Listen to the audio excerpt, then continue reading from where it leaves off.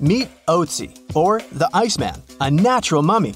He lived sometime between 3,350 and 3,105 BCE. He was discovered in 1991 in the Ostal Alps, near the borders of Austria and Italy, and yes, the nickname derives from the name of the mountain. Otzi is Europe's oldest known naturally mummified human. Otzi was 40-something when it happened. Science is awesome.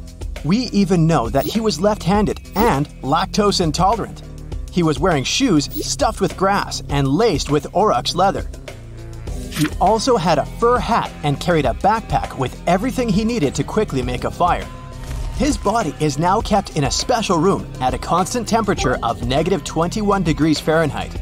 These days, Otzi is kind of a celebrity, featured in numerous documentaries and books. A decades-old mystery is solved. In 1942, Marceline and Francine Dumoulin left their home in southwestern Switzerland to get some food, but they never returned. No one knew what had happened to them. A ski resort worker solved the mystery 75 years later. He found two people dressed in 1940s fashion in ice. DNA tests revealed that they were the exact married couple. The couple had 7 children. After their parents' disappearance, the children never stopped looking for them. One of the children, Audrey Dumoulin, said she wouldn't wear black to the ceremony. She thought that white would be more appropriate since it represented hope, which she never lost. I'll take you back to 2016, an ordinary summer day. A gold miner was traveling in search of gold in Canada. He spotted something in the melting ice. He got closer. A treasure greeted him. Well, a treasure for science. The miner found the oldest and most complete wolf mummy ever discovered in the world. This wolf was part of an ecosystem that no longer exists today. The local people named the 57,000-year-old pup Zur, meaning wolf in their language. Experts have been able to get a glimpse of what Zur's life was like thousands of years ago. They've discovered that she mainly ate fish and other seafood instead of large mammals. Previously, scientists assumed that Yukon wolves mainly fed on bison or musk oxen during the Ice Age. You're hiking Mont Blanc in the French Alps. You see a small metal box blinking at you from under the ice. You slowly approach it. Oh, it's full of jewelry worth $340,000. This is a real story. The person who found the box handed it to the police.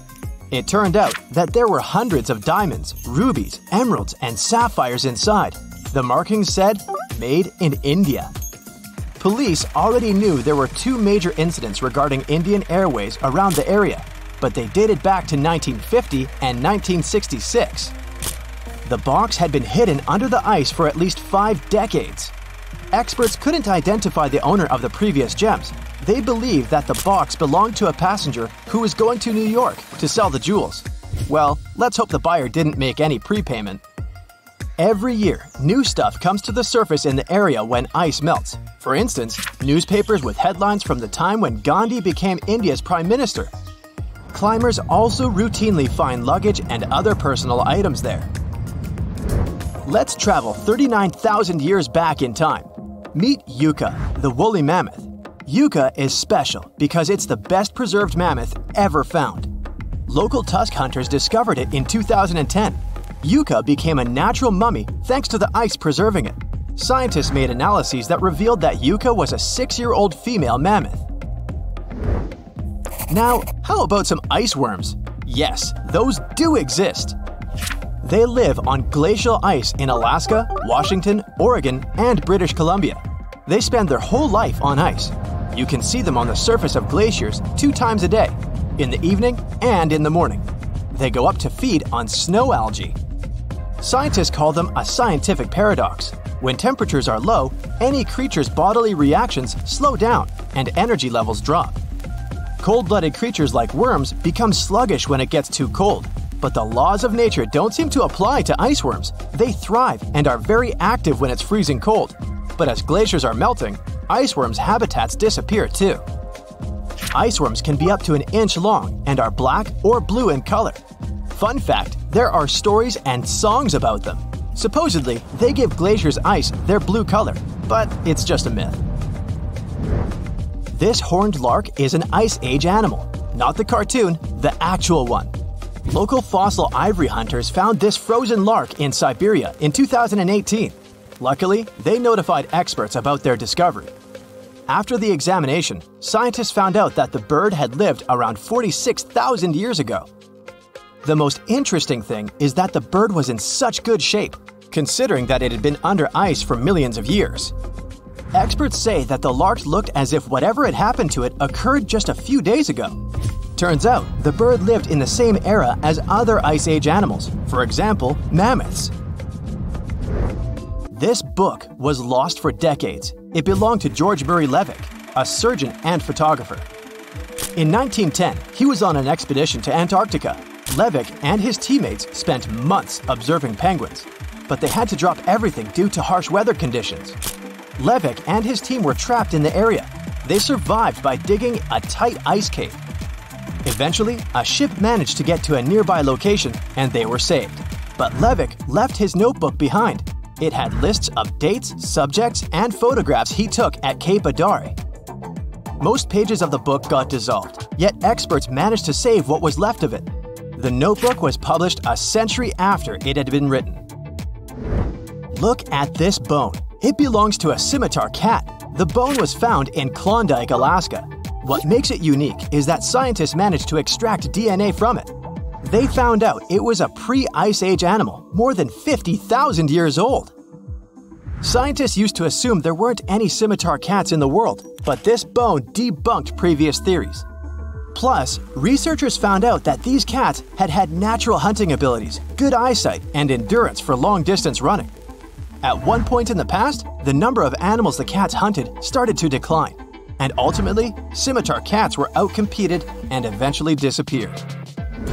Not just iceworms, but also viruses live in ice. Researchers revived 33 types of ancient viruses, which had been frozen 15,000 years ago. 28 of them were unknown to science. It might sound a bit scary, but scientists say that these viruses are unlikely to harm people. You can put your doomsday pack aside. Before, viruses even older than these ones were revived without any problems. For instance, in 2014, scientists found a virus that was around 30,000 years old in, guess where? Yes, Siberia. But microbes that can cause problems do concern scientists. For example, after a heat wave in 1941, bacteria got out of a frozen reindeer carcass trapped under Siberian permafrost. Several people living in a nearby village were hospitalized because of the effects of the virus. Who knows what other viruses can be trapped in older permafrost layers? Well, let's hope they remain where they are. Fingers crossed. Bonus: in the 1960s, an underground facility was built in Denmark. The details of the project were first revealed only in 1995. When the facility was decommissioned in 1967, its infrastructure and waste were left untouched. Authorities probably thought that the facility would be forever entombed by snow and ice. But studies claim otherwise. When the ice melts, the camp will reappear, and so will everything in it. Let's hope nothing unpleasant comes to the surface. That's it for today. So hey, if you pacified your curiosity, then give the video a like and share it with your friends. Or if you want more, just click on these videos and stay on the bright side.